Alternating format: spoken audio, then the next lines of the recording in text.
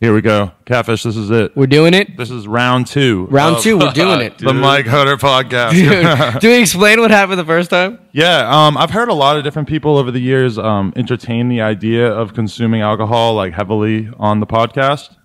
Hoder actually tried it out. But in Hoder's defense, it was 100% your fault because when Hoder got you, we said podcast at 8 p.m. It wasn't anyone's fault. It was mine. No, but at 8 p.m., you were here, you were funny, you were talkative. It would have been a really good interview. And then we were waiting on 22. We waited for like an hour, and you guys were like, how much longer is it going to be in? I was like, I don't know. So they went and got more beer.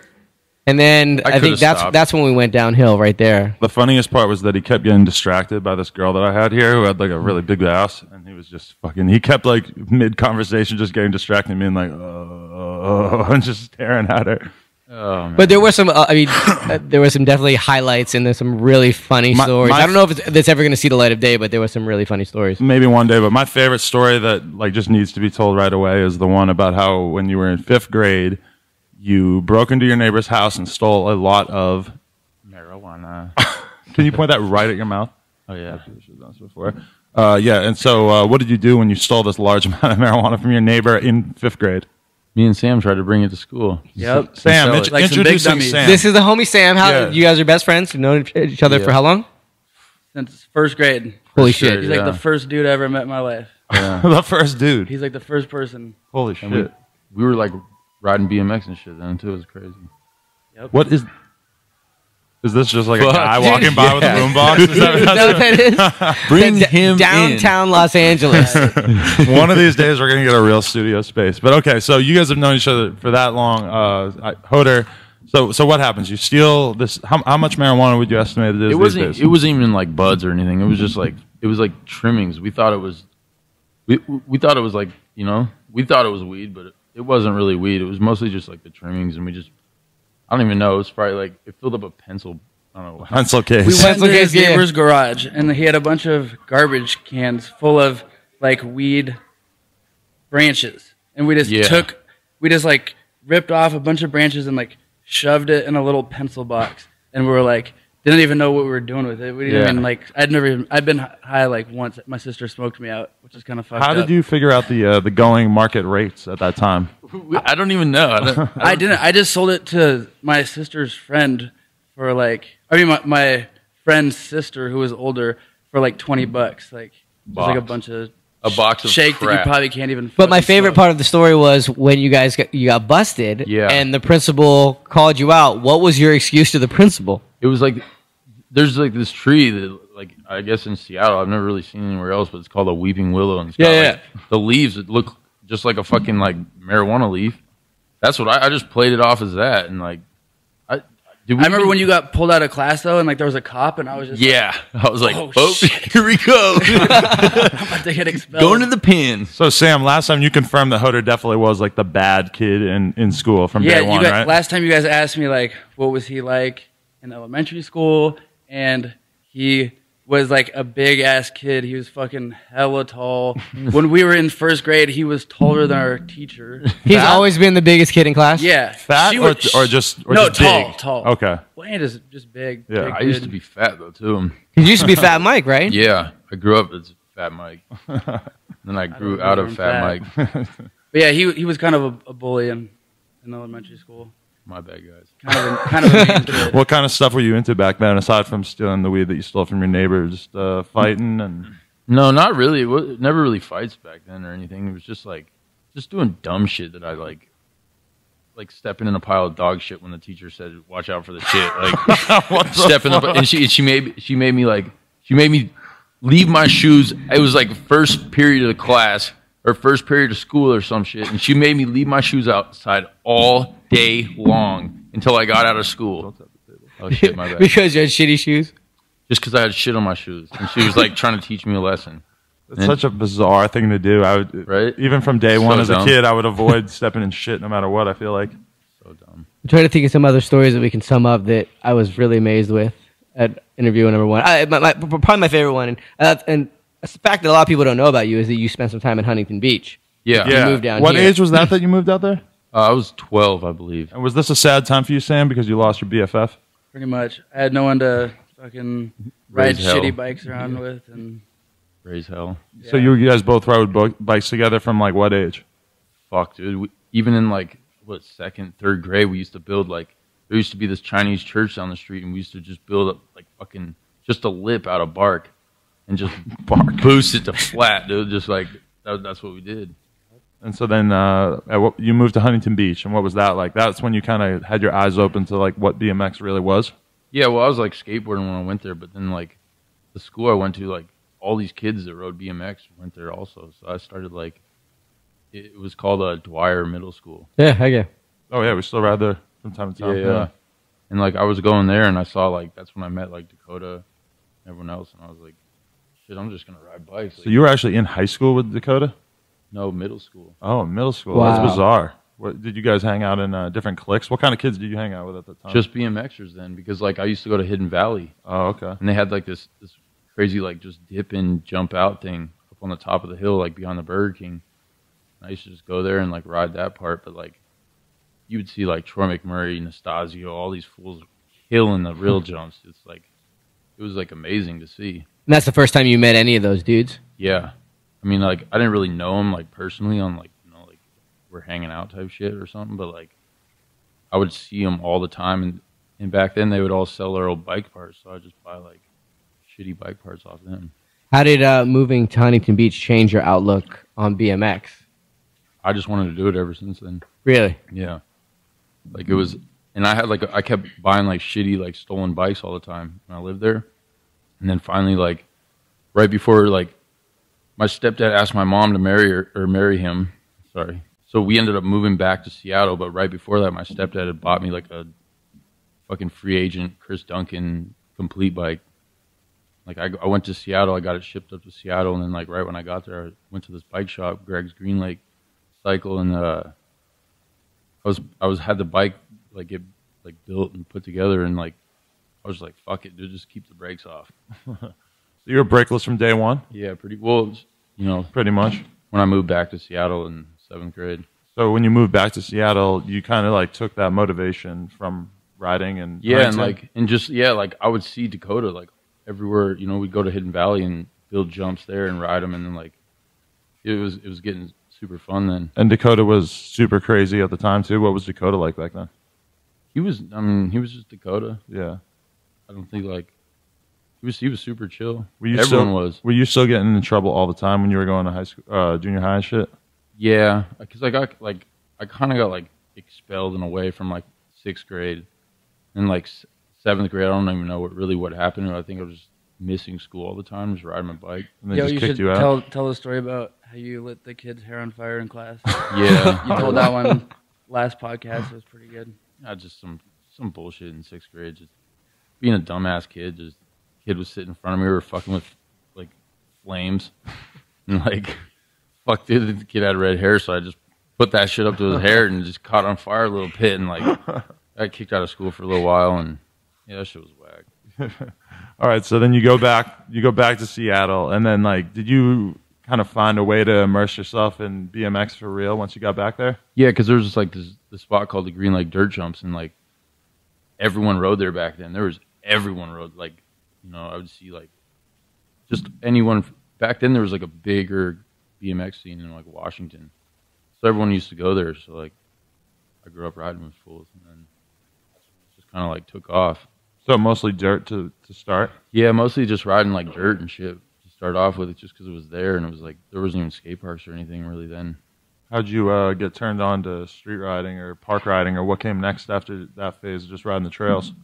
There was this fucking dude named Grungy Phil or Picklehead Phil or something. It was crazy. Dude, fucking two good nicknames to choose from. This dude was like I don't know, 30 or some shit, and like I was like fucking 14 or something at the time, and he was a street rider. He used to do like sprocket grinds down big ass ledges and like crazy ass shit, like 180s downstairs. And he started taking me and the homie Redline kid out, and like, whose phone's ringing? I don't know, mine. My dad's calling. Sorry, Dad. But yeah, this dude's like Picklehead Phil used to like just take us out riding everywhere. He had like a car and shit, like did like auto something or other, and like he used to just take us out riding, and we'd go ride street. That's when we like kind of started out riding street and skate parks, like me and a friend of mine, Redline Kid. And then how long did it take before you did that famous sponsor me tape? That was one of the first things ever posted on the come up. So that probably puts it in like 2006. I think I remember watching it before the come up. 2005, I think. Yeah, that makes sense. Okay, so 2005, you made basically like a famous sponsor me web video to that fucking Marvin Gaye song, right? Yeah. And so what were the circumstances that occurred under? Well, I just like went to Metro Jam and won Best Trick, and this dude Andrew McMullen that lived up in what was the best trick that you won with? That I did. Yeah, the Gap to Hanger. Gap to Hanger on the fucking like big pyramid. That's when I had pegs and shit too. Oh, so you were kind of off and on with the pegs in the beginning? Yeah, kind of. So, and like even that sponsor me tape or whatever, I don't even know, whatever tape, that shit, like I had pegs on. Yeah, you were doing Smith grinds. And that video is awesome because you do a lot of stuff. Like there's a lot of skate park clips in there. Yeah, there's a bunch of different different There's that gap to pegless ice. That was when gap to double on the like some gaps rail. I don't know, some shit. Were you still Fat Mike at the time? Did people call you that then? Yeah, because you had like a little gut, but you weren't like fat. Yeah, I had like, I kind of like really got that like living in California. That's like when I got like, because right when I moved back, that's when I got the nickname. Just because it was like, I wasn't, like, I guess I just started riding more and I just lost it pretty quick. You grew into it. And that's what people say. You grew and I into grew it. up, and I did. I grew it. Just kept on growing. Yeah, I don't feel like I even stopped. Like, Did you shit. Really? You still feel like you might be getting taller right now? How old are you right now? 28. 28. That's a good age. I can't even imagine what it's like to be as tall as you. Fuck, I don't know either, man. At what point in your life did you start to feel like everybody was scared of you? I don't know. I don't think everyone's scared of me, but I think a lot of people are. Cavish, can you confirm this, Sam? Perhaps you've noticed this. Probably like. man, sorry, guys. No, it's good. It's great for us. I love going out with you. No one's fucking with us when you're with us. Yeah, it's great. But I don't know. Like, so you don't really like see yourself that way or whatever? Nah, I try not to. Like, of course I get drunk and do dumbass shit all the time, but like, I'm trying to like, I need to get out of that stage. It's not good. So you were still getting in trouble a lot and everything all through high school. Was there anything in particular that really got you in trouble? Previously to this moment, we had a no weed smoking on camera policy, but I guess that's done with. No, this is Hoder. This is just a cigarette. Oh, it's NC-17. Either way, it's X-rated. Rickani loves this. Rickani's super excited back there. NC. Okay, so were you still? I want to hear about you getting in trouble back in high school and shit. Any stories that stand out, man? I didn't like really get in that much trouble in high school because I was always riding my bike. Like he wasn't at school that much, I never fucking went to school when you're not fucking there. Yeah. So I was never there. I was always out like with Davey Watson and shit, like just like filming and shit all the time. Because like I won the Metro Jam Best Trick, and then Andrew McMullen came up to me after I won and was like, "Hey, I live in the Seattle area. Would you like to just film for like a week or two?" And that's how it all came about. I just filmed it in like straight up like 2 weeks. Holy shit! Filmed what? That sponsor me tape. So that was the sponsor me tape. Okay. And then he like sent it out, and that was like I sent it out too. Like I don't know, I sent it to like auditors, just a few different shit, whatever. But like, I sent it out, and then you got the bite from Sunday, right? Yeah, and then like Jim Slinsky hit me up like before Sunday was even started, and was like, "Hey, I'm about to start this company. Like, I'd like you to be the first rider on the team." So you were the first rider on Sunday? Yeah, the very first. You had never even considered being sponsored prior? Did you, when you made the Sponsor Me tape, were you thinking like this could get me sponsored? I don't know. I was doing like sick shit then, so like and I don't know. It was a long ass time ago. Yeah. I know. It's just funny because I think with kids these days, like this is 10 years ago, but like kids now they just do a web video, and it's funny that like at the time, I mean, Sponsor Me tapes were kind of like in a gray area because the internet was starting to kind of pop up in like 2005, 2006. Yeah, I think, but with his situation, that shit got out there. But winning Best Trick at a Metro Jam, I think that's like a huge like catapult because then like holy shit, like I won Best Trick and there are some badass motherfuckers in this contest. That's probably was that like the wake up call for you? Like, wow, I could do this. Yeah, exactly. Yeah, pretty much. Yeah, I was just like, I could do this shit. What was winning that like? Because back then, like everybody's at that contest. It was whatever, dude. I think the next year when I jumped over the fucking hockey rink fence. Oh, and you did that little dance, right? Yeah, and then I did the dance. I'm gonna have to find that dance after I got stabbed in the neck with the handlebars. But yeah, I don't know. I think that was more exciting. It was just like, fuck yeah, like just For the flew over the moment, fence. yeah. Dude. Like I was like, yo, Shad, I'm about to just go. He's like, are you fucking serious? I was like, yup. He just got up there and I jumped. So what'd you start filming for after that little sponsor me tape? After that, well, I had gotten on like Sunday. I started like filming with Rich because I like pretty much moved down to Portland. Had like a house for like a year down there or whatever. And like, I don't know, I was down there all the time just riding. I never fucking went to school. I'd come back for like a week or two and then At what dip point out. did you formally drop out? Like junior year. Senior year I was never there. But then I ended up dating a girl, which was crazy, that was still in high school, so I would still go back there and like they were like, what the fuck? Like, Tyga. That's pretty tight. So when did you because I think a lot of people know you for Facade, at least when you came on a lot of people's radar. But wasn't the Shook section before Facade? Or yeah. The Shook, because like I did that sponsor me tape or whatever, and then like me and Davey started riding all the time, and then like Davey killed it too. So and you guys were from roughly the same area. Yeah, and like he was just how close long enough, like- did he had just started riding street at this point? Because he was like a flatlander before, yeah, he right? like he grew up on like a little area called Gig Harbor, and like there's really not much to do out there, and he just rode flatland like in this basketball court all the time or some shit. And like that's when he was like ahead of the game with the nose wheelies back then. Yeah, like, definitely. And all the back wheel spinning tricks and shit. yeah, like backwards manual, everything. Yeah. And so then you just started riding with him, and you guys, how'd you meet Chad Shack, or how'd you get the idea to film a Shook section? Because like I don't know exactly how that happened, but like one day like this dude Andrew McMullen was like, yo, let's film for a Shook section, you and Davey, split section. I was like, fuck yeah, I'm down, whatever. So we just started filming for fucking Shook. And like it came out and it was sick. That's a legendary section though. You still had pegs on for a few things in that. Yeah, right? I did. Yeah. And you were just, was there any like particular clips that stand out to you when you try to think about that time?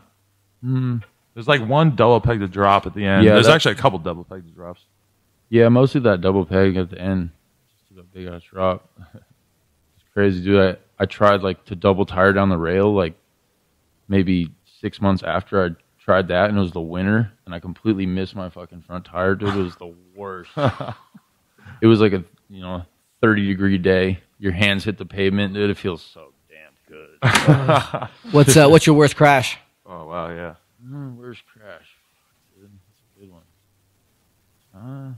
Well, worst injury. Let's start with that one. That might be easier to remember. Worst injury? I'd say my feet. Just dealing with my feet all the time. I broke both my feet like right when I got on S&M, and ever since then it's just been From impact? landing on stairs. Really? With shitty shoes. Loteks. Oh man! So are you hating on Lotek? That was one of your earliest sponsors. You're not a big fan of them? Do you have beef? I saw some Instagram Nah, stuff. it's not that I have beef. It's just like that shit is. I don't know. I feel like I got dicked around and like I don't know. It's just like whack. In what way? I don't know. Just because like for one, I like barely designed the shoes. I said like a color. That's all my input that I had, and like. Rich was impossible to get a hold of, and like never answers his phone, and I don't know what planet he is on now, but like I just like couldn't. That's why I quit. I just couldn't like handle it. It was like it wasn't worth $300. How did you get down with Lotek in the first place, though? Because I was there. I was with Rich, like hanging out with Rich, filming for like a Goods video, I believe. So you've been down with him since like way back in the day when he when it first Goods, started, right? when it was like the beginning of Lotek. Yeah.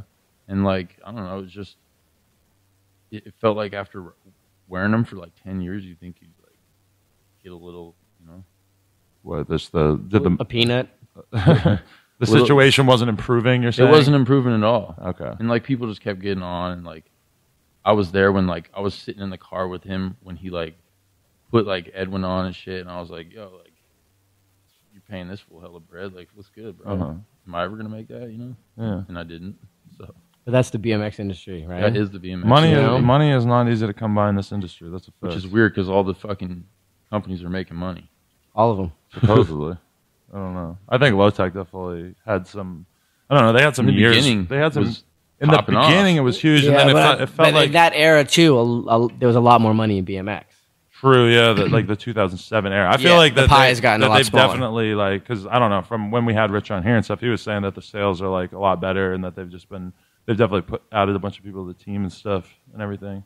In their defense, I don't know. I don't want to speak on behalf of them, but Hoder's, obviously that didn't work out, but whatever. You still cool with Rich or not? I don't know. He gave me wheels the other day, and then I didn't even see him. Like, couldn't even say what up. So I don't know. When I quit the team too, like, it was fucking whack because I was like, I quit the team, and then like he wouldn't answer the phone. Like, I had to talk to Brenner about it, and like, because he wouldn't answer the fucking phone. It's like, and then like, we kind of started, we like kind of argued shit back and forth, whatever. But eventually, he still wouldn't. He couldn't even answer the fucking email, dude. Like, I hate that. You can't even answer a fucking email. Like, I sent like 6 of them. Oh, no. Not one.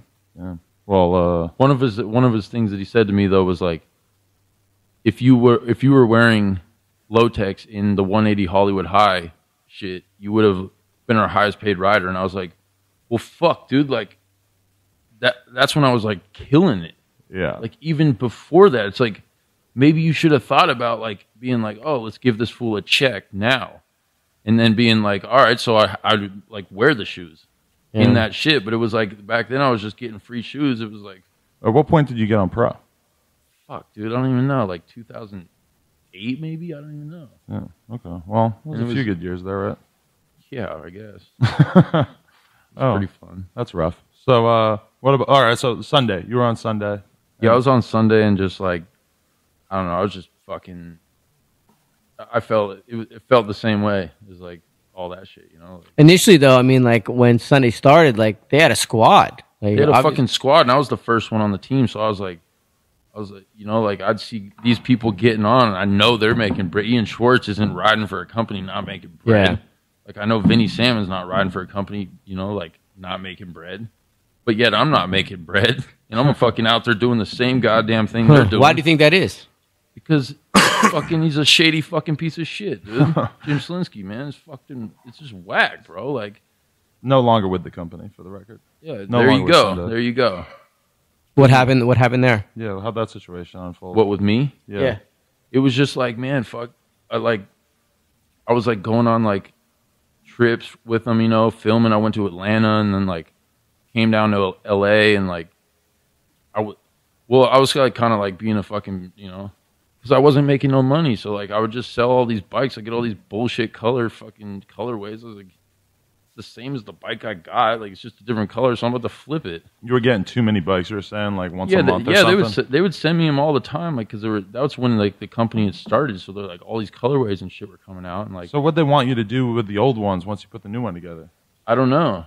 But you were just selling the new ones. I was just selling the brand new ones. Like, the shits were flying out the door like hotcakes, bro. Like, you can't do that shit anymore because you have to like take a picture and put it on Instagram, right? Yeah, I know. It doesn't really work the same way as it used to. I think that's like definitely how a lot of people have got kicked off the team. Like that's why Black Man was off Animal way back in the day. Was slanging parts for sure. And I would never do that now. Fucking S&M held me down since day one, and that's like they've held me down. So like, they have nothing to ever fucking worry about. How did that come about? Because I think a lot of people, when they first heard that you were on S&M, everybody was like, match made in heaven. Right? Because Hoder's the shadiest motherfucker.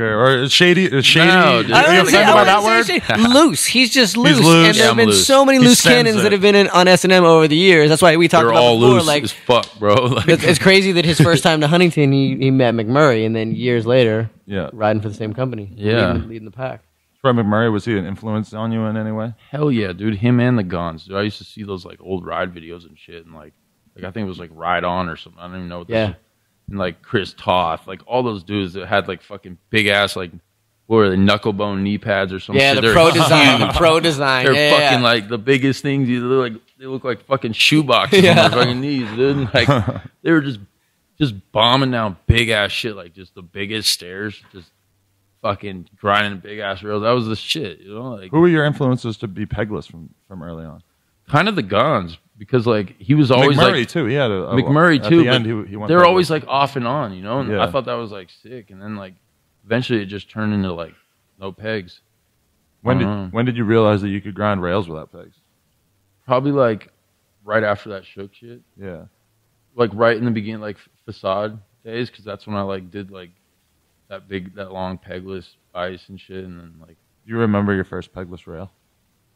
I do. It was in Bellevue, just down like a little like 7-stair square rail. Then I ended up going back there like maybe a year later, and my buddy was like, "Oh, you should try and 180 grind it, no pegs," and I just did it. It just worked fucking perfect. And was that like, footage in anything? No, nothing. We were just sitting there one day, and he was like, "You should try and 180 grind it," because I was like doing it at the skate park a little bit here and there, and I just tried it, and that's when I had the sprocket was on the right. Yeah, like, you couldn't get wheels left-hand drive. Yeah. So like I was still doing it with like with the sprocket grind. It was a 36. So you're like grinding on the fucking chain on, like, ring the chain, and shit, dude. It was right? crazy. On the it just worked though. Holy shit, that is crazy. Damn. So another one that comes to mind immediately is the manual. You like manual the ledge and then kept manualing a facade, and then you did a pegless rail.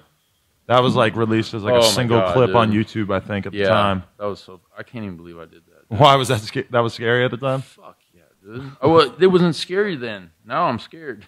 Oh, there's a lot of crazy, scary stuff in that. That one, the big gap you do. Yeah. What about the gap in the bank? Let's talk about that. Oh yeah, Garfield High School in Seattle was just everyone. I used to jump over like the littler part. There was just like a littler ledge, or not a littler ledge, but just like less of a drop down. But that thing, I just haunted me for years. And then you would think about it all the time. Was that like just a local spot? Yeah, it's just like a local like spot. It's good for riding bikes too because the banks are real tall and steep and shit. And like, the ground's not the smoothest for skating, so like it's pretty good. So I'm assuming that happened first try. That clip. Oh yeah. Second try? Fuck. What was it like the day that you went there? It was crazy as shit, dude. I showed up there and like Bruce drove all the way up there from Portland just for that one clip, and I was like, fuck, dude, here it goes, dude. I'm either alive or dead. Like one of the two. But I went there and it was like middle of the day, kind of like rush hour. I was sweating it, you know, like I did like I've never done so many run-ups in my life. I did probably like 300, dude. So you're there for hours. For hours. And like there was these people across the street in a 3rd-story apartment, this family, like this African-American family just they're fucking you don't talk like that in the real world. It's African-American family, but okay, just for the record. That was funny. All right. Don't pay any attention to him. I'm sorry. And yeah, it was just crazy. I feel like I offended him. You offended me. But whatchamacallit? There's this like family hanging out the fucking window, dude, and they were like 3rd-story window, like the whole family just fucking, you bitch, fucking do it, you pussy, like fucking come on already. Now this is like fucking 3 hours of this shit. Like I'm like, shit. And I'm doing this thing. I'm like, for hours. For hours they were going off. I mean, I'm like doing this shit. I'm like, dude, I'm about to either die or be alive. Like, quit fucking yelling at me, fool. Like, I like that it's out of the window too. Nowadays, so I'll be doing that shit to other people, but like, fuck, man, come on, bro. Like, it's fucked up. So then, how'd you feel when you finally pulled it? Dude, I just was like, all right, man. I'd been like 3 hours, and I was like, dude, I gotta just fucking go for it. And I just jumped it, dude. And when you like look at it like in slow mo, dude, my tires it's like so close. It's like a 1/4 inch from hitting, dude. I would have flew 30 feet to my dome. Holy shit! Out for life. Wow. So after Facade, the next project you started filming for was, dude, after Facade. What'd you go on to next? I feel like I'm forgetting something obvious here. Sunday like, Mexico trip, maybe. I didn't really film for anything. You kind of chilled after that. Yeah. What was your relationship like with Bruce? It was good. Like, I just knew him like Bruce from Chrisman. Yeah, I just knew him from like riding and shit, like going to Portland and stuff, seeing him all the time. And then like he said he was gonna start this company, and he's like, "Oh, you want to ride for it?" And just you and Davey and Seth, Kimbro, and I was like, "Fuck yeah, dude, that'd be sick." And then like it was sick. He just took us on like he was riding for Adidas at the time, so he got like. He like took us down to fucking. He got the DVD sponsored by Adidas, right? Exactly. Just because there was a tiny little logo in the beginning too. Yep. That's fucking crazy. And he got it like, but it wasn't. They didn't give us like 20 grand to go fucking. Oh, okay. So they gave us like $5 grand, you know, like it's still pretty here, yeah, go on a trip. So we came down to California, and that's when like a 180 to Hollywood High gap. And what was that like? Yeah. Did you fall on that? Yeah, dude, that took I think 3 days to do. Wait, but 3 days?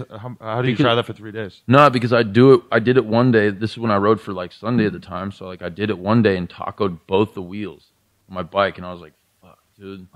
Went to Odyssey, got a new set of wheels, went back there. the next day, tried it again. Fucking tackled the brand new wheels again. I was like, I'm not doing this shit. So I went back and got this fucking another set of wheels and ended up finally pulling it. But it like took literally 3 days. And, but one try per day? One try per day. That's the funniest thing I've ever heard. One try per day. Destroying both wheels. Those things were done. What was it like Those pulling Odyssey that? wheels were fucked up. What was it like pulling that, obviously, at such a historic spot? I was hyped. You see me in the video, dude. Hell I'm fucking yeah. jumping around going crazy. That's so amazing. I was like, cover. Yeah, did you know that you were going to get the cover right then and there? Of course. Of course. You always think you're going to get the cover, I think. I think you have that disease. No. I don't think I thought that. Who shot that, Jeff Z? Jeff Z. Okay. Held it down. Was that your... What other covers have you had? I just had that and the Ride UK cover, like, pretty much right after, and that was another, like, clip in the facade part. What photo was that, though? The 360 down the...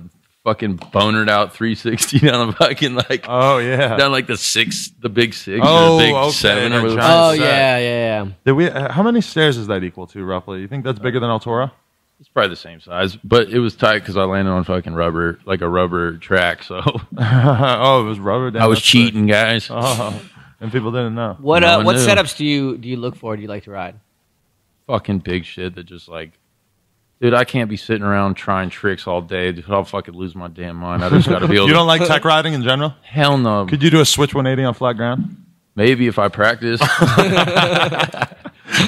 But you can manual, you can 180. Like, you definitely consider yourself a rider that doesn't do a lot of tricks, right? Hell no, dude. I hate tricks. Tricks are for kids. Were you like that when you were a kid, though? Were you trying to learn bar spins and doing all this shit? Or No, not never? really. I was mostly just like going to the trails, just not even really 360s right away. You know, that shit just came about one day, just fucking around with some stair set. And like, I didn't, you know, I didn't really give a fuck about tricks. Can we talk? There was no point. Like, everyone else is trying to learn all these fucking tricks. I was just trying to jump some shit. This is the point in the video where you show clips from his demo tape of him like doing like an 8-foot invert on a mini ramp. Okay, but I just remembered something really good that I want to talk about is when you used to be like beefing with Sean Burns way back in the day and you used to just go to all the spots that he had done the gap and just three everything. What? I think Sean Burns like referenced it. I forget where it would have been, but he like referred to you in an interview or on something. He called you like this dude who was following me around doing the trees over all my setups. I don't remember exactly how that all started either, but I know that the Brooklyn Banks 3 was definitely a big...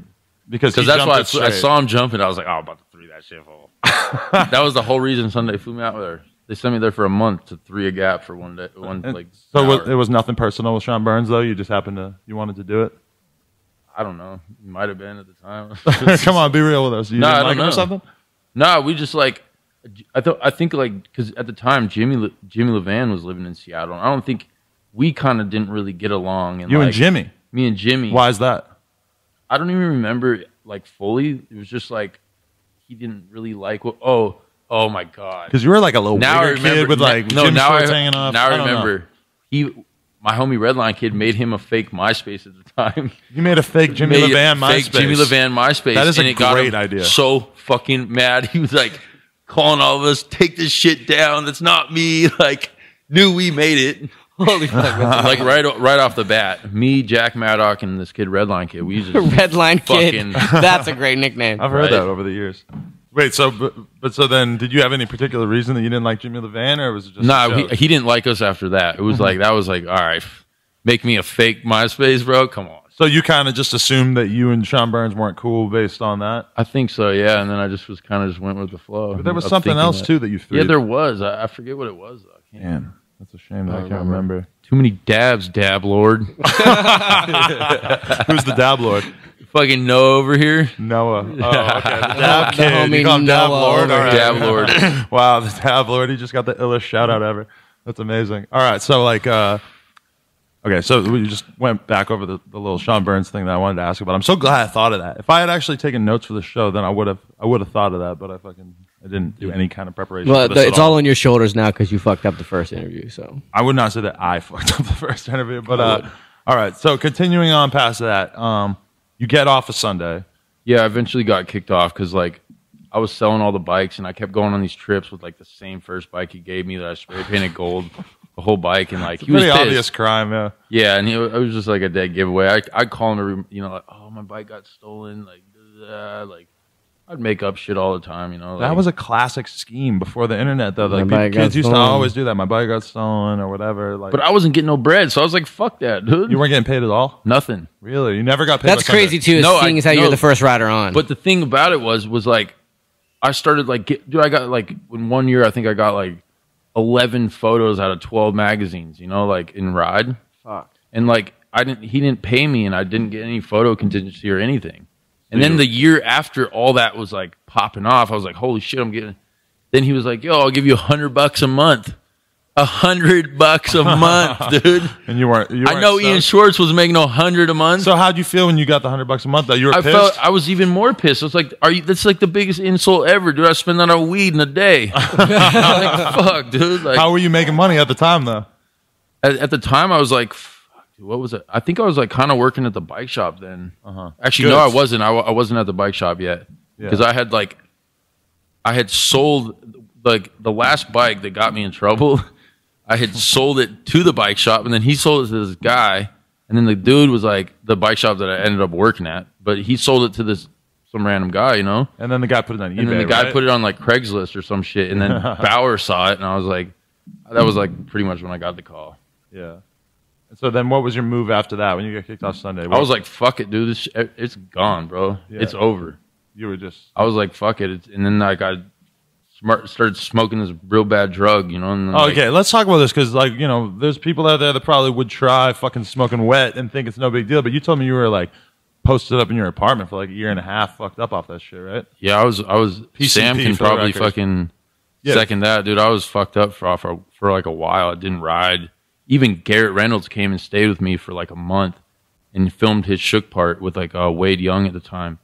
And I was smoking it like the whole time then. So I can you maybe got describe- one You clip. mentioned that like you got into it because you're neighbors. You didn't just like randomly start doing it, you know? Yeah, it was just like these dudes, these like three bloods that like moved there from Compton, and they just like they all smoked this fucking Sherm shit, and I was like, what's all this about, you know? And like at the time I was kind of like, you know, I was like doing fucking other shit, you know, here and there, but like I just started smoking it, and it wasn't even addictive. It was weird because like when I stopped, I just stopped one day. I was like, I don't need to be doing this shit anymore.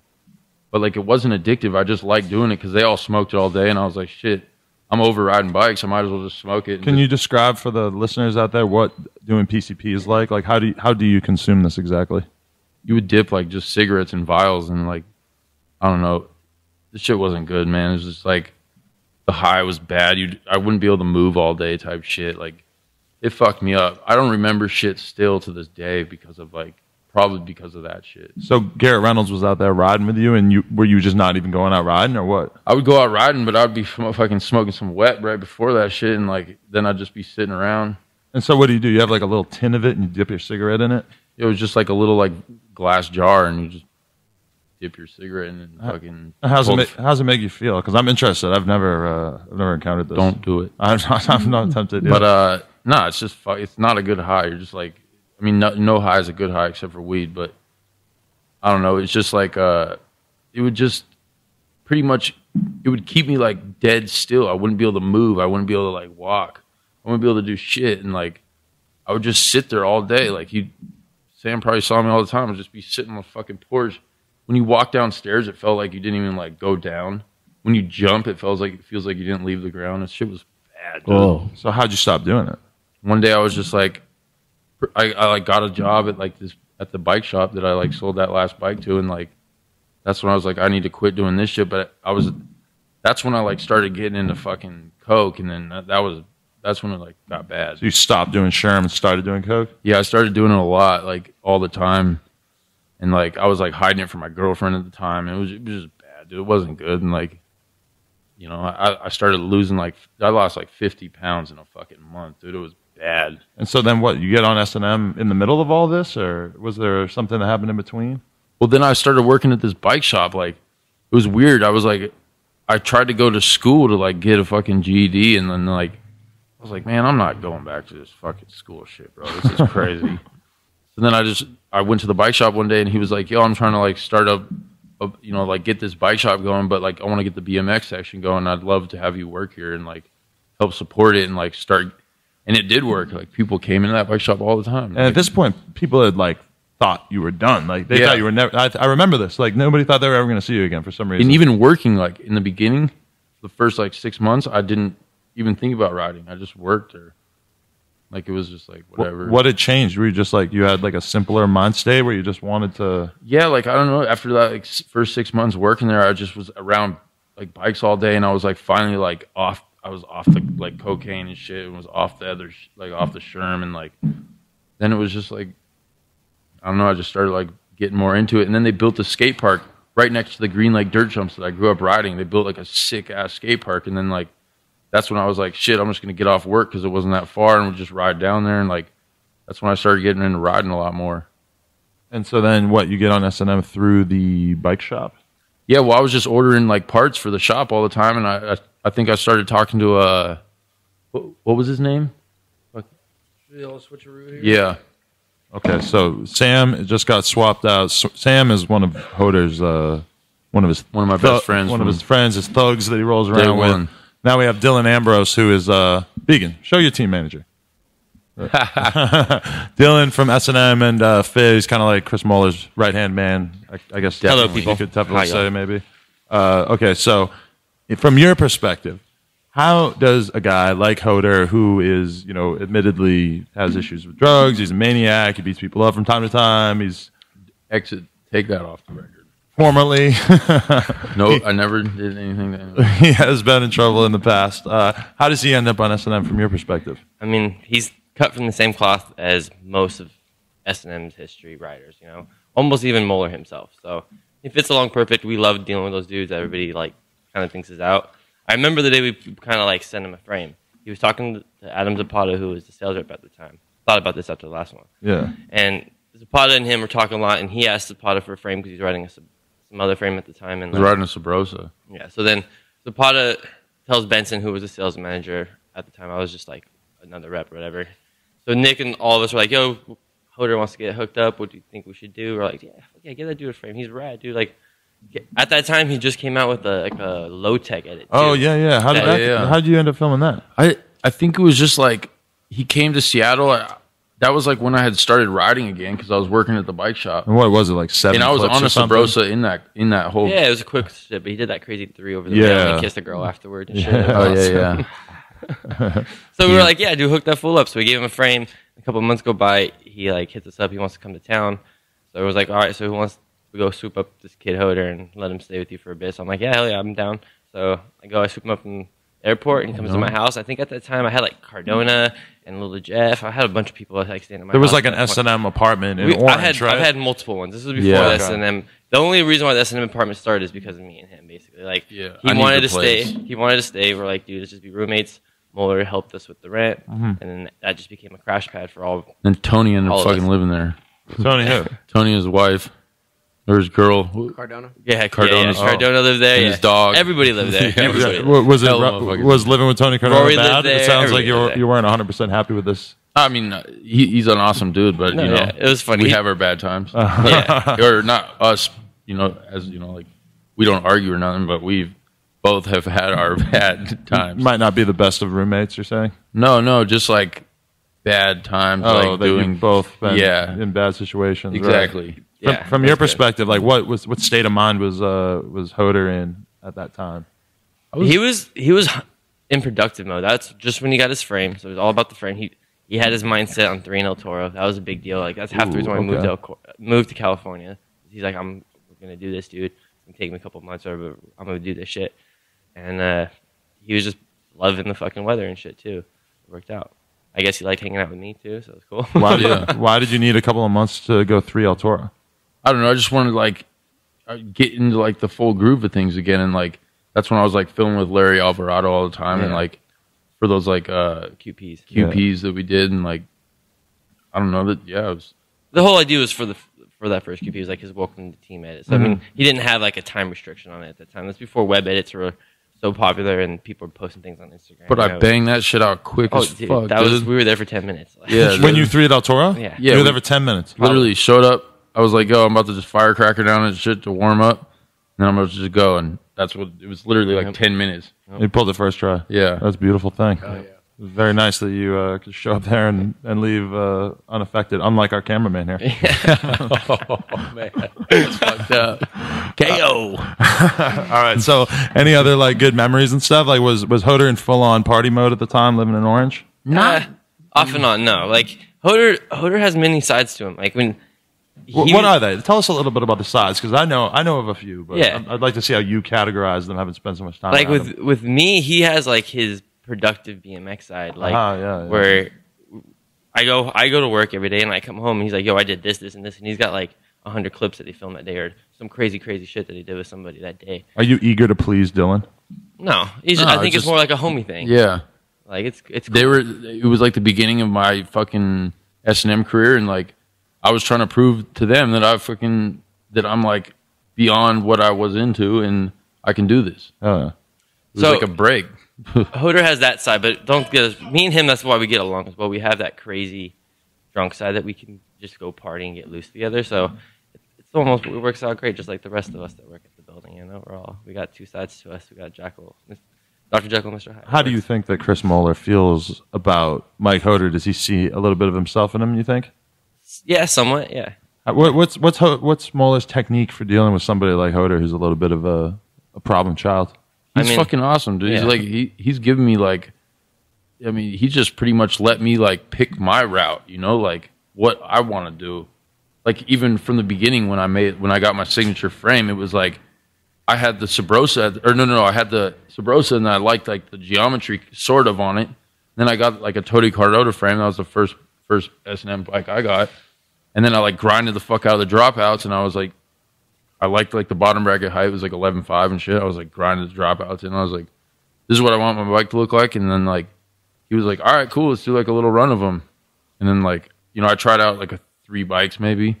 They're all 3 chrome prototype frames, and then like he was just like, boom, let's just like throw it into production and see how it goes. Yep. And then it just fucking took off from there, and then like. Then it was bars. And then like that was before like the bigger bar. Like I mean, they had S&M slams or whatever, but I was like, I like my shit wide at the time, you know, 30 wide. Yeah, how was that? Because I remember when his bars came out, that they seemed to really take off. People seemed to be really into them. They still take off. Wait, the Hoder bar is still like crazy. Yeah. Is the BTM like one of your most selling frames? I mean, BTM has never even been revised. It's always been exactly the same for how many years? The only thing now? we've ever had to do is widen the rear end to fit fatter Damn, tires, that's dope. Yeah. I mean, shit, how long has it been?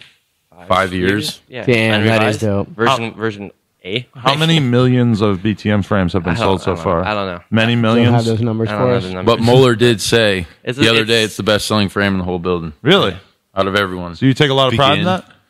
It's definitely close to like the S3s. You know, like really? S3 is probably like one of our best bikes we ever had or whatever. Wow. It's close to that for sure. That's crazy. What do you think it is? Why do people love the Hoder frame so much? I think it's originated with the short. It's like one of the first bike with a short rear end. Yeah. And then it's also like it's not too gimmicky in any one direction. Like it's not super steep in the front end. It's tall. It's beefy. People know it's a good frame. So. And those fucking colors are so fresh, dude. And I started the whole color game, bro. I just killed it. Now everyone's copying. Transcolors. What's the name mean? Bless this mess. What's it doesn't stand for anything else? Like, what is the overall meaning of it? Can we talk about this? It's just BTM's just like a graffiti crew that I'm in, and it's like a world renowned graffiti crew that if you know graffiti, you know what the fuck BTM is. And like I just kind of like growing up at like Green Lake Skate Park after like after working at the bike shop and shit, I started like hanging out with like even before that at Seaskate, I like would be with all these like kids that wrote graffiti also. What? Nothing. Is anyone? Nobody's talking, right? Keep going. What? I was just Someone's throwing up. Who's throwing up? Kane. Kane's throwing up. Oh my god! Can we say why? He probably doesn't want us to say why. Oh my god! He's not used to American food. He had one too many shots at the bar. Let me tell you, he's not used to American food. A dab will do you. A dab will do you. Yeah, you should probably close the door. Yeah, can you just cut that? That's fucking awesome. Jeez, we No, we're not cutting that out. A dab will do you. That's good. Okay. The Chinese government. So what doesn't were know we the just goddamn talking about? thing. What do you think they watch this? I don't know. All right. Yeah, what were we just? Your frame. You're Your talking about frame is so awesome. Yeah. Okay, Oh, yeah. yeah. That's the best. Did you thing. ever? Did you ever? talking about the meaning BTM? BTM? Oh, yeah. Yeah, what, the BTM. What does it mean? Like, who are these? I just like grew up hanging out at, like the skate park and shit, and like skate and then Green Lake skate park. But I was always with these like Eager and Crams, just like some graffiti writers that like I grew up with, and like they just I don't know, they were in this graffiti crew called 3A, and then I was in this, and then there was like they're like I don't know, it was just like another crew that's just a little bit bigger and like more like I don't know, it's just a little bigger of a crew, or maybe even not bigger, might even be the same, but it was just like different. I don't even know. It was just another part of the crew. It's like a 2 crews in one type shit. And like the homie one day, the homie Tread was like, "Yo, I want to like, is it cool if I like put you in BTM?" And I didn't even write graffiti at the time, you know. He was like, "You just kill it on the bike. Like, can you just be like part of the crew and shit?" And I already kicked it with everyone too, so it was like kind of worked out. And then I was like, "Yo, is it cool if I like name my frame this shit?" And he's like, "Yeah, of course, bro." Hell yeah. And that's another thing too, is like I hear like my friends that do graffiti and travel around the world, they go places and they see like my frame at their homie's house, and it's just like, what? Like even Japan. So my friends went there for like a month, and they stayed at this dude's house. He had my frame hanging up on the wall just because it said BTM. Like Damn, not even a bike rider. So Did you ever in a million years think that you would have a bicycle frame with your name on it? After the Sunday thing, no. what about before that? No, I didn't really think about that type Yeah. of shit then. You know, I wasn't like. Yo, so after you got down with BTM though, did you start doing graffiti yourself, or are you just a bike rider? I'm just a bike rider. Yeah, I feel you. Yeah. But so all right, so you're on S&M. We talked about the BTM, Right. Yeah, and then like then the bars came out, and then like I made like the bigger bar that's a little taller. It was like an 8.5 at the time. Like S&M slams were what, like. Yep. We had 8 1/4, which were Grand Slams. So that was like the biggest bar kind of out there. And then I did like 8.6. I think it was 8.65 to be exact. 8.625, 8 3/4. Yeah, there you go. And or then 8 5/8. My bad. something. It was just, and I made them 30 wide, and like I don't know what it is, but I mean everyone out in the Northwest always rode big bars, and then like I rode them like cut slams growing up and shit. But then I like got into it a lot more, and it was just like I just got super into big bars, and I just. And not to steal from your shine, but I think the sticker had a big part in it. Oh yeah. The Hooters one. Yeah, the Hooter sticker. I came up with that sticker one night. He and it was did. the fucking It was a good sticker. Yeah. Yeah, that's a very. I don't know. I think people just trust. They see a bike part with the word Hoder on it, and it's just kind of like, Yeah. well, if it can handle him, it could probably handle me, because Exactly. nobody's There as you big go. as you, or No. you know. And then it's made by a reputable company, so it works out. I've heard good things about this company in the world. company. Yeah. S&M bikes forever. So, baby. was it a big decision when you got the logo tattooed on your hand? Let's see it. Can you put that on the camera? That was like right. Fuck up, Nair. That shit was like right after. That was like what 6 months after after I gotten on. That was right around the time. Me and Dylan went to the tattoo shop one day, and I just got this fucking. And I didn't even really want the S&M at first, and then the guy just like threw it in there, so I was like, "What? Oh, Yeah, it was whatever." pretty dope. And now I got it fucking on my face right here, and then like, So you're pretty confident you can be down for life? oh yeah, dude, I ain't fucking leaving that shit ever. It's got a label on the side of his van. Yeah, dude, I got a fucking label on the side of the fucking whip. So okay, after you finished living in Orange, what was your next move after that? Damn, what?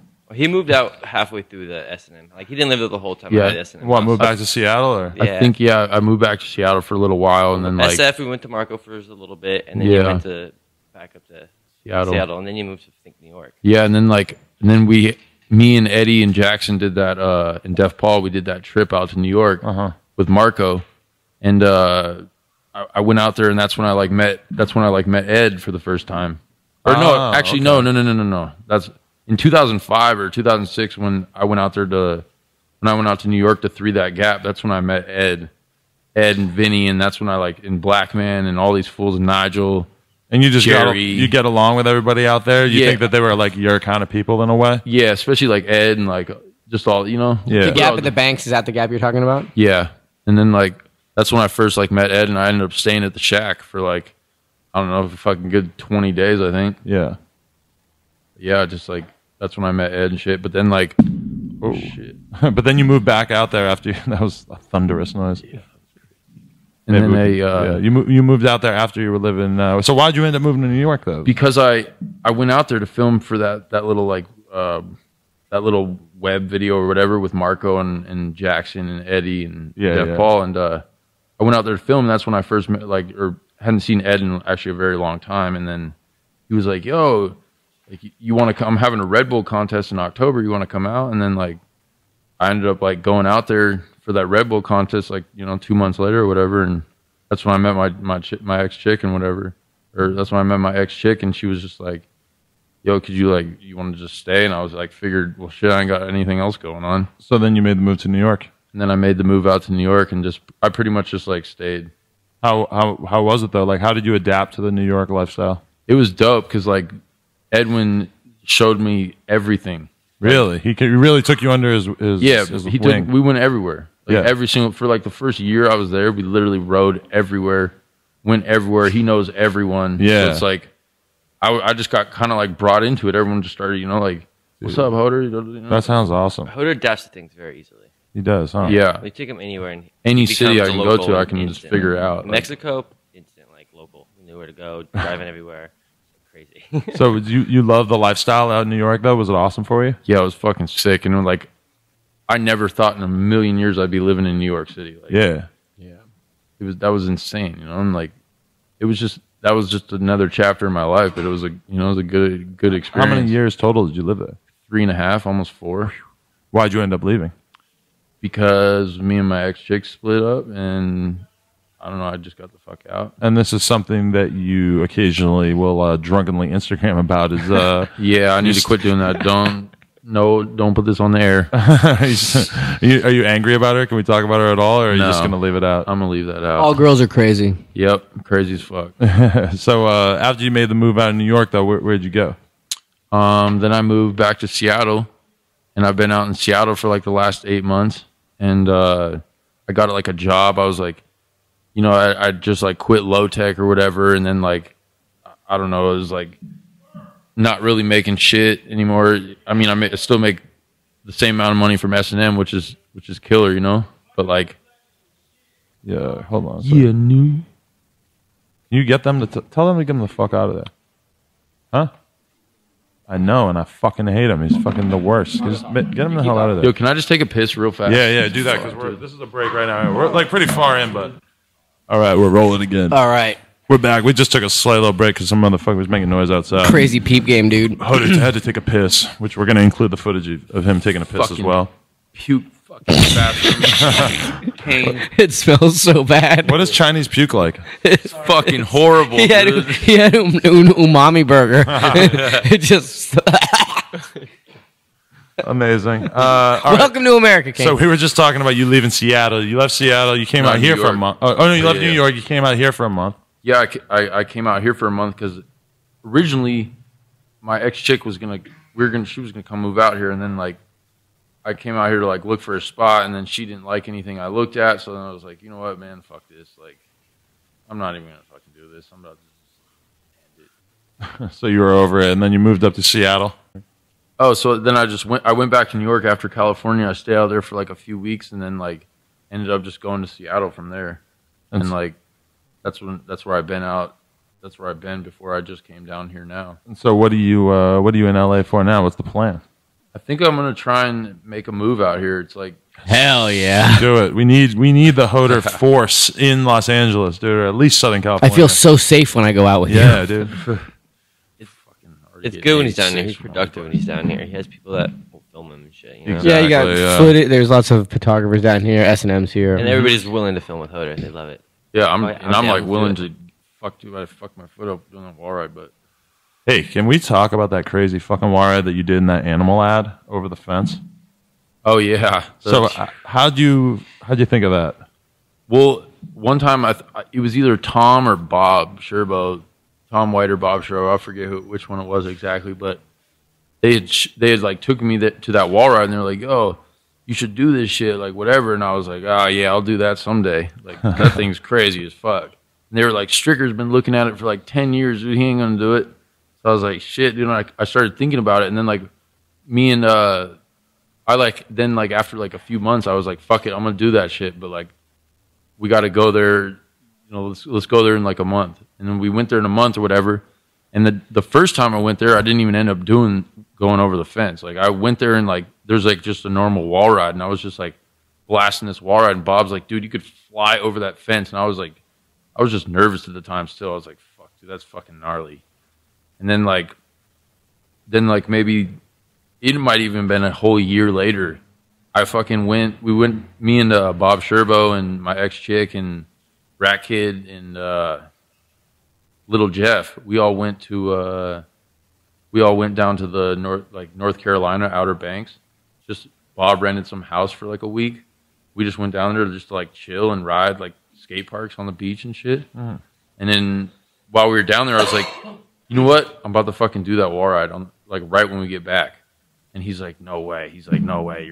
And I was like, dude, I'm gonna fucking do it. But I was supposed to like, it was on the way back. I stopped in Philly. I was just gonna stay the night in Philly and do it the next morning. But I ended up like, my chick at the time wanted to get home, and like I wanted to get home. We've been like out of town for a week, and I wanted to get the dog back and shit. And like, so I took her home drove like just finished the drive, went from Philly all the way to New York, dropped her off, called Bob, was like, I'm gonna be there tomorrow morning. Got in the car the next morning, like 8 in the morning, drove the fuck down there. Just like, we just went to the spot. I was like, all right, dude, it's go time. We just went to the spot. I did like, I don't even think I maybe hit the wall just like going negative speed just to like just feel it out just a little bit. And then usually, you know, the way I do shit, I was just like, yo. You just went for it 100%. Yeah, I just was like, I'm about to just go up the street and come turn around and pedal my fucking ass off. How many tries did it take? It took 3. 3 in total. The third try was. But you kind of felt like you had it the first 2 times too. You didn't fall that bad, right? No, I didn't even fall. Like the first one I landed and I was like going. There's like it's like an off ramp of like a freeway, so cars are flying off. Yeah, this that shit. must have been the hardest part, right? Yeah, well, we had like luckily this like jogger going by was like super cool and was like, yeah, I'll watch out for you. And then like he told us when it was go, but first when I landed and I was going straight at a stop sign, I was like, fuck that, dude, just got rid of the bike, you know.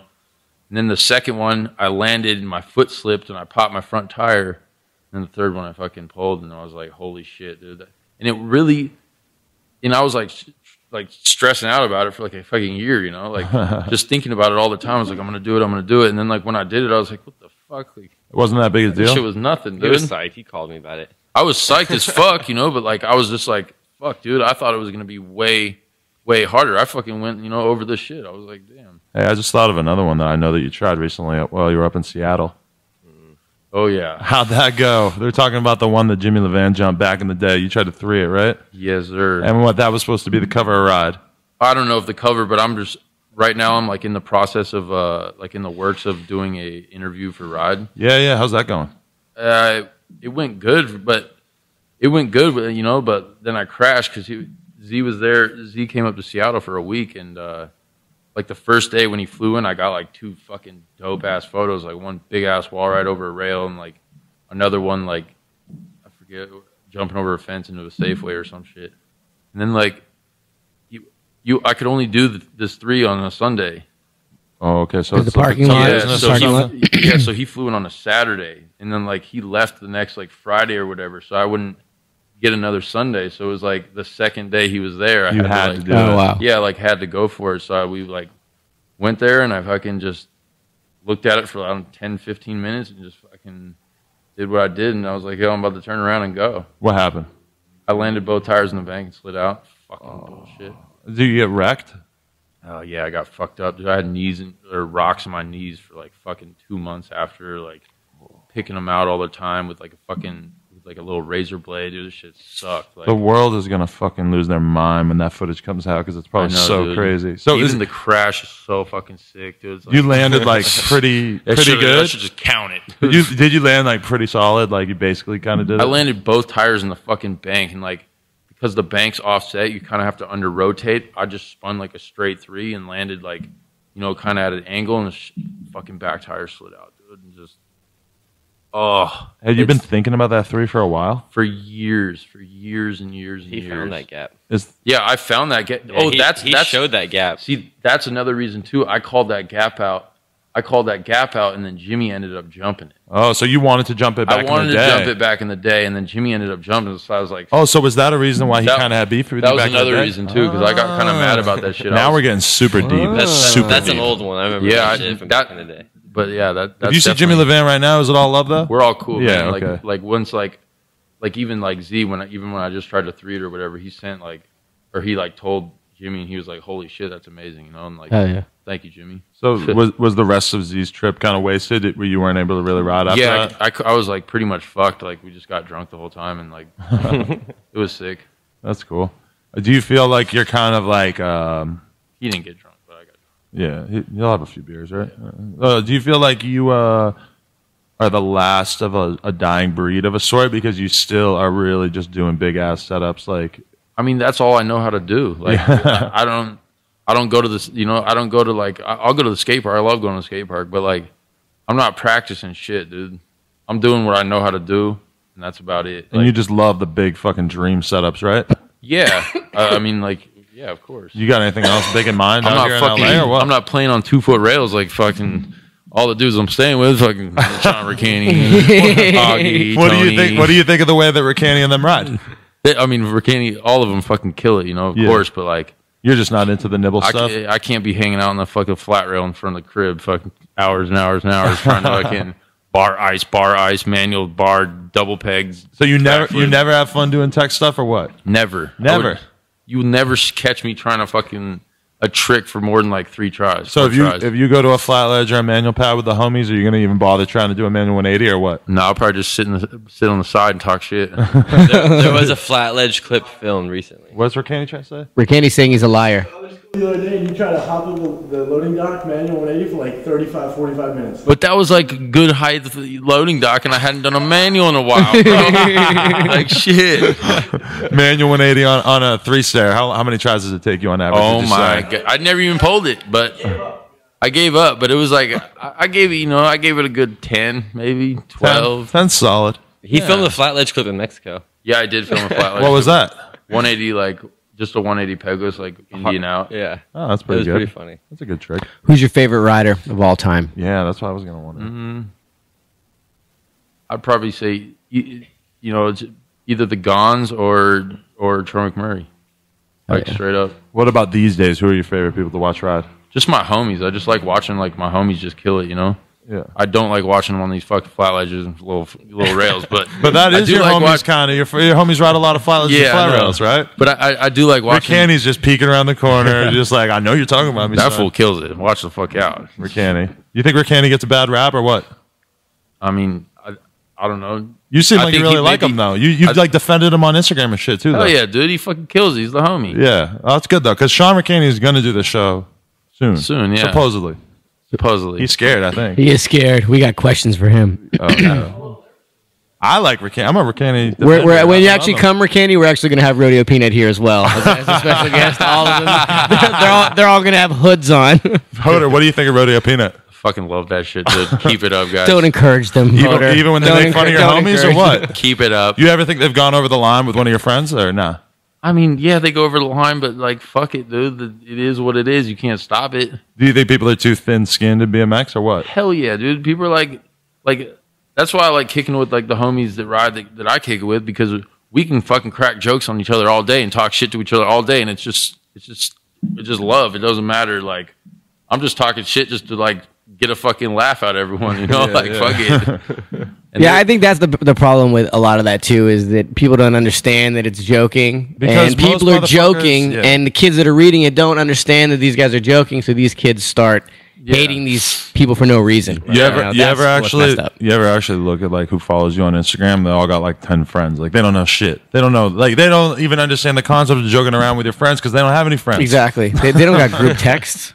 Yeah, like they don't really understand like how high our level of cutting ass on each other is. You know what I'm saying? Like how like I can say vegan is a fucking piece of shit. And I can say that too. And I barely vegan know. is a You juggalo. barely know him, and you can say, trust me, you can say, yeah. But it's all good. It's all love. It doesn't matter. All right, I got a good question for you. What's the drunkest you've ever been? Holy fuck. No. The night I punched the window out of my dad's house and fucking lost all the blood in my body and had to get fucking hit with the shocker things in the fucking on my chest. How old were you? That was I was 20. You were 20, and how did you lose so much blood from punching out a window? I cut straight through my artery on my wrist, and like fucking my like blood neighbor that I like was smoking sherm with then was like, he saved my fucking life. He took my sock off. He saw me through the windows, like one of the other windows, like slip and fall in my own blood in the kitchen, and like I slipped and fell in my blood, and my fucking he just came over and kicked the back door in and fucking pulled my sock off. I was completely covered in blood at this point. And he got you to the hospital? He called 911, and luckily there was like he just took my sock off, tied it around my wrist as tight as he could, and that like was pretty much one of the things that saved my life. Like they said if he didn't do it, I'd have been dead for sure. That is fucking terrifying. Whoa. And like it was crazy because there just happened to be an ambulance. Like there just happened to be an ambulance like down in the street because I live in like kind of a shittier neighborhood of Seattle. It's not like horrible, but it's like still it's kind of shittier, and they somehow just happen to have an ambulance right down like just a couple of blocks away, and that like that also like saved my life. And the first hospital they took me to, I have like some crazy type of blood, and like the first hospital that they took me to somehow just randomly had that type of blood. No other hospital did. The closest one did though. That's fucked. Do you believe in fate? No, I don't even know what the fuck that means. So how would you define fate? yeah, That's a good question. Do you believe that things are predetermined in a sense? Things happen for a reason. Yeah, that's basically what nah, do you believe in God? no. That's the first time I think we've ever talked about a higher power on the show, which is something I talk about all the time. That shit ain't real. Have you always known that you didn't believe in God? Yeah. Yeah. Like ever since I was like 8, my mom fucking. It was kind of crazy. This one's pretty good too. Like, Ooh, okay, good. my mom it was like Easter, and I was 8 years old, and my mom was like, "Yo, we're about to go to church for the first time ever," and I was like, "Oh, all right, whatever, yeah, we'll go to church, sure. I don't know what it's gonna do for me," but then she like loaded me and my sister up in the car, and so we get in the car, and the dog we had at the time was like this golden retriever, Charlie, and he used to like sit in the driveway like in the sun in the morning. Would just like heat him up in the driveway. We just loved laying there right behind the car. My mom fucking completely like, we didn't even think about it type shit. My mom just get in the car, drove over his ass. Didn't kill him or anything. Like didn't like put him out of his misery or nothing like that. But like, dude, my mom was like, nope, not going there again. So your mom took it as a sign. Yeah, it was just like, oh. No, we don't need to be doing that. I wish that my mom had done something like that because going to church is like all my worst memories of like being a kid. I just hated it so Dude, much. try going to Catholic school for 8 years plus 4 years. But that explains why you're so fucked up. Dude. You're like a stripper or something. You know? There's a lot of Hoder stories that we could potentially tell right now. No, but like what? Well, that's one of the things I think we should talk about a little bit because so many people have misconceptions about you, or so many people, BMX is so small. People have heard so many crazy Hoder stories because I think pretty much anybody that goes out with you is going to have a good Hoder story. Yeah. I went out with you the other night, and we have like 26. We went out the other night. The first thing that happened was we walked out of your apartment, and a guy showed us his dick. Yeah, a man in a dress showed us his dick. Remember that, Began? Began, you weren't even there. Fucking weird, dude. Yeah. What's wrong with these fucking homeless people? L.A. Yeah, L.A. That's amazing. Dylan, what's your best drunk Hoder story? Man. I bet you've seen some good ones. Yeah, we shouldn't. Don't make him tell his own stories. Let's tell our stories. There's a lot of them. A really good one is probably one of the S&M trips in Austin. We somehow lost a key to all the bikes that were locked up together outside the bar, so we just all stood outside the bar for a while, and it was like older team, like Stricker, Behringer, him, a bunch of us. All of a sudden, a fight breaks down, like 2 bars over, that comes to us. Hoder gets involved in the fight. He gets involved with like the biggest dude ever, and eventually we get into this tuffle, and someone gets bricked, and Hoder got like kicked in the face, bricked the dude. No, I didn't. That was not me. You didn't brick him? No. All I remember is you got kicked in the face, and then you still just like got up, and this dude was huge, like bigger than Hoder, probably like 2 times bigger than Hoder. Yeah, I got kicked fucking hard in the face. I definitely didn't do anything. It was crazy. That was probably like the biggest fight biggest dude I've ever seen Hoder fight. Is kind of why I was like taken back by that one. Like he'll fight people, but that dude was insanely huge, like linebacker status. And you were just down. He went straight for the dude, like instantly. He loved it. One of those. And the thing, we were just minding our business on the street. It was those Tom and Ed fools. Yeah, it was Tom and Ed that Rick. Okay, yeah. Oh, they're the one. So hanging out with Tom and Ed, would you say that they're a bad influence on you? Stricker, just everyone, dude. At But that time, Tom's dude, not that bad of an influence, I would say. I think I could see Ed being a bad influence. I didn't even It was really. it was probably Ed more than any of them. Yeah. For sure. I didn't even really know him, so it didn't even like. Because Tom's I thought Tom's I like just, low key. I just thought all my, I just thought my friends were getting beat up, so I just jumped in kind of shit, and like, I ended up getting my ass whooped, but like, yeah, and then I don't know, crazy shit. Just happened. You also Super Bowl story too. That was a good one. This is just the other day. Yeah, he thought he was in the Super Bowl, and he wasn't. And I wasn't. He called me like, "I'm at the Super Bowl," and then 2 days go by. I was like, "Yo, I found out I was like 20 miles away from the Super 20 Bowl." miles from the Super Bowl. You're But just in a parking lot. You thought you were It in the was Super Bowl. fucking. It was like, I wish like Dude, I that's had. some private party that he got. I wish I had like a homie with me, because I was just on solo in the middle of Arizona, like fucking dead cell phone. Spent all my money, dude. I made it home at like 2 a.m. That's the craziest part. And I have I still don't know the address. I definitely didn't know it then. My phone was dead, and I made it like from like fucking Scottsdale yeah, all we the were way staying to down the street from ASU, and he was in Scottsdale and made it back and somehow. made it back to their house, which was like it was in the middle of like it was just all I remember. Like I think what it was I knew that there was an AM PM or some shit. That's like all we could think of that maybe was somehow it worked. That was a pretty good one. I walked in the house and they were like, "How the fuck did you get here?" I was like, I don't have no clue." Can you tell us the story that ends with you shitting your pants under a car while the cops search for you? No.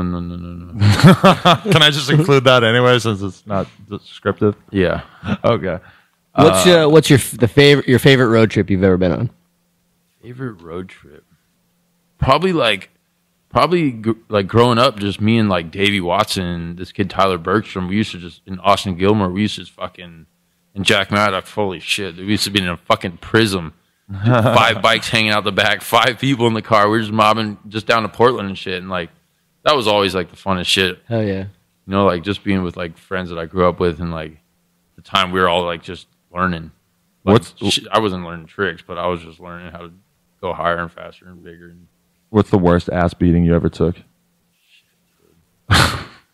Which one? Because Jesus that's the thing Christ. about Hoder that people might be surprised about is like, I feel like a lot of people, if they were to sit there and tell you stories about them beating people up, you'd be like, oh, he's bragging. It sounds like he's like, trying to sound tough or whatever. But when Hoder does it, he will just as quickly tell you about some crazy story where he gets the shit beat out of him. Oh, yeah. And he doesn't give a fuck because he's not really bragging. He's just telling you some shit that He happened. tells you the real riddle. Yeah. Yeah, That's what it is. I've gotten my ass beat plenty of times. But that's just you win some, you lose some, whatever. Yeah. Where do you see yourself in your life right now? Like, what's your goal every day when you wake up?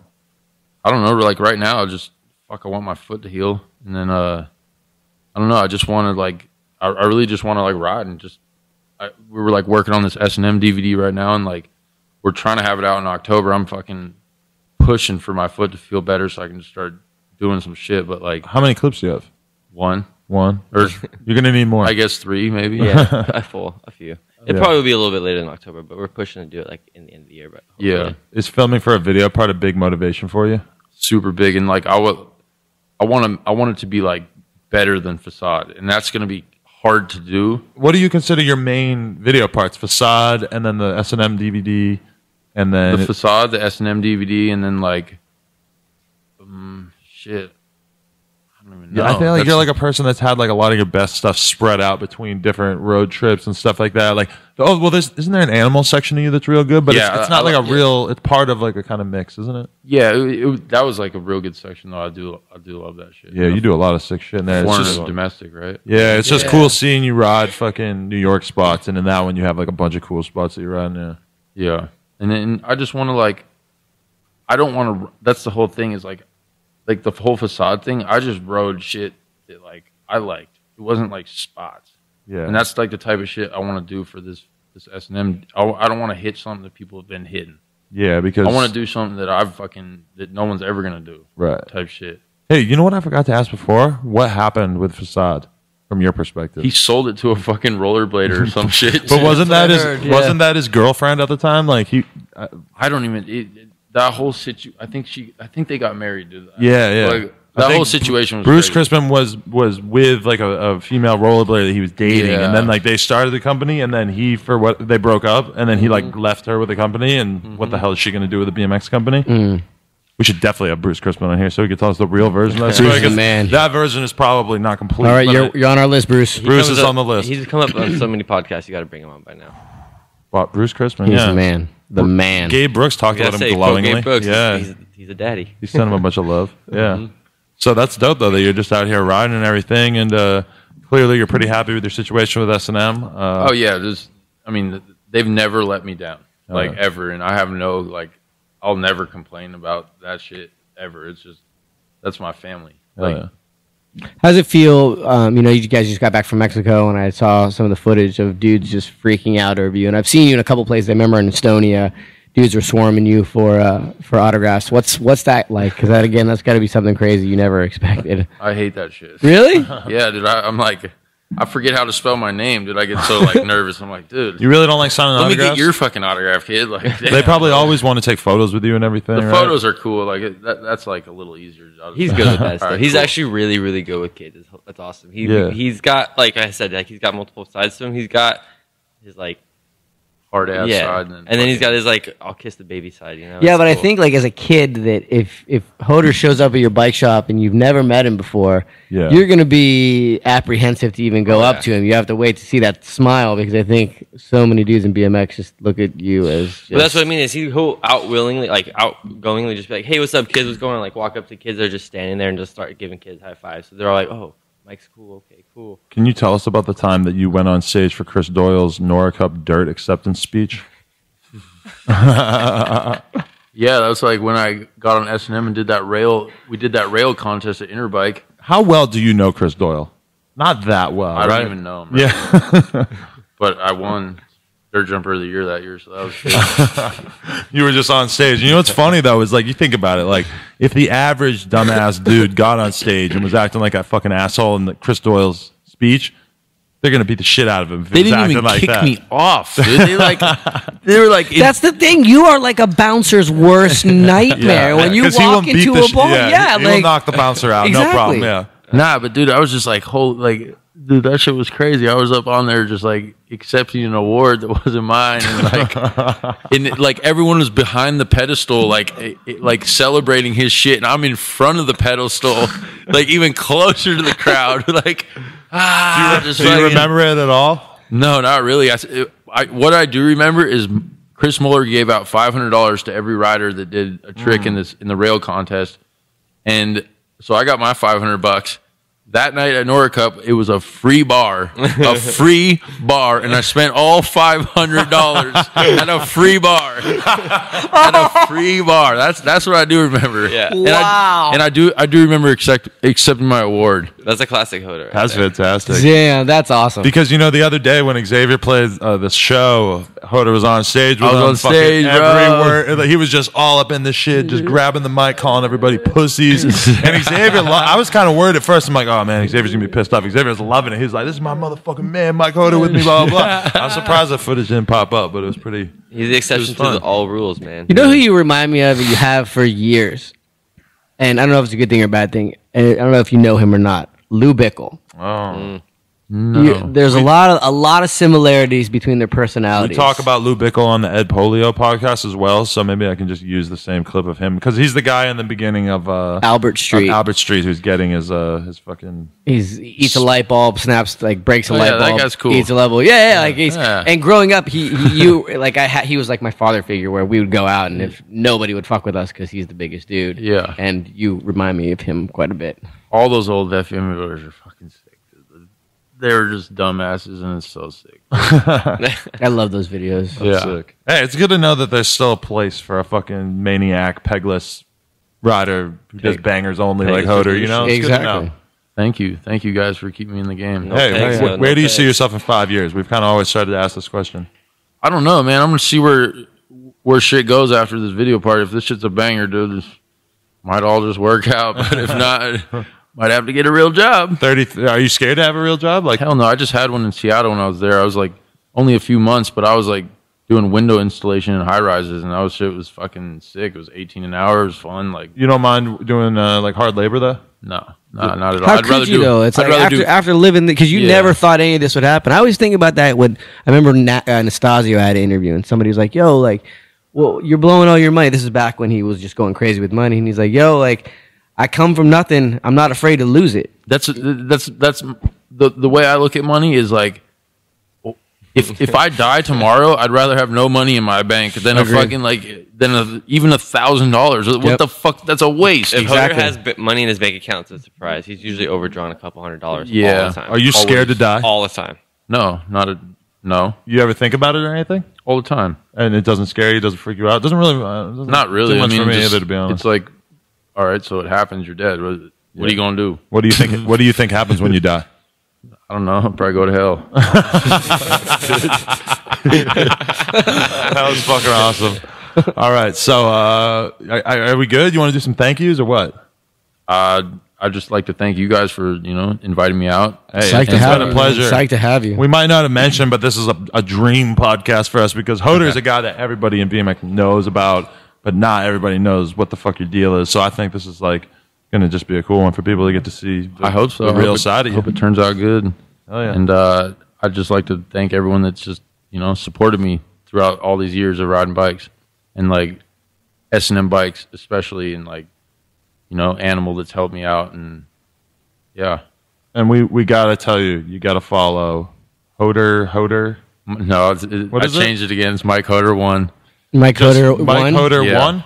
Like the number 1. Okay, cool. Because you had a bigger Instagram following going, and then you freaked out and deleted it at one point. Yeah, I just get drunk and delete that shit. I'm sorry, guys. But we got to get that back up. But since he's been in LA, he's just stacking G's, like 1,000 followers every other day. Yeah, we got hanging out with Ricani. Nah, these fools never shout me out. I'm getting sick of this shit. I'm about to start taking their phones. They're fucking. Hey man, that's what I do. OSS to come up. We'll shout you out. We'll shout them all out right now. We got to get Mike Hoder back in the 10K club. Yeah, dude. I just want to get the K, and then I'm good again. Get him there. Get him up there. It's a goal. Yeah, all right. Well, Dylan, thank you very much for guest hosting. Catfish, thank you. Sam, thank you. Sam as Bledsoe well. over here. Sam, man.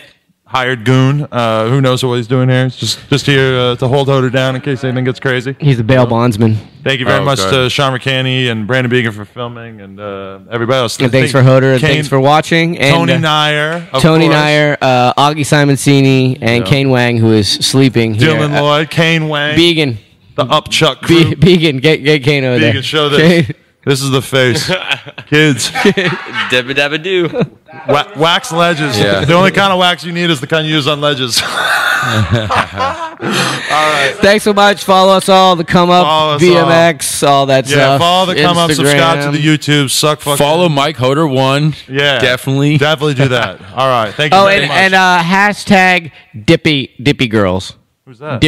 Girl dippers. Hashtag girl dippers. What the fuck is that? It's girls that chew tobacco. All right. That's disgusing. Yeah. All right. That's a thank new you all. fetish That's a wrap. All right. Thank you, Hoder. I appreciate it. Peace. Pizza. Fuck yeah, Hoder. Yeah, dude. This one went good today. That was fucking awesome. Yeah. Perfect. Oh!